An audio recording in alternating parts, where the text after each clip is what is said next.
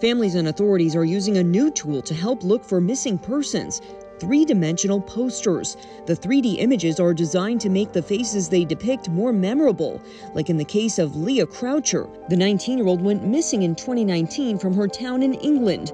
Her parents told the BBC, "We're scanning faces just in case it's Leah, constantly looking just for any clue. I look at people and just think, are you the person that took Leah?" Leah's face is part of a new campaign in England. It shows the teen moving and blinking.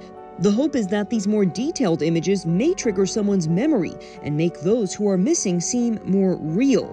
There's technology now that enables us to make those images much more clear, higher resolution. They give that sense of a real human being behind the story. These new, simpler, cleaner images are a break from traditional missing posters that some say bombard the viewer with too much information.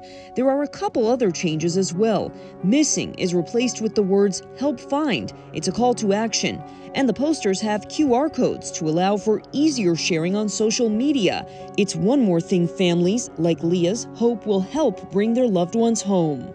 Leah, if you are able to see or hear this, please, please, please come home.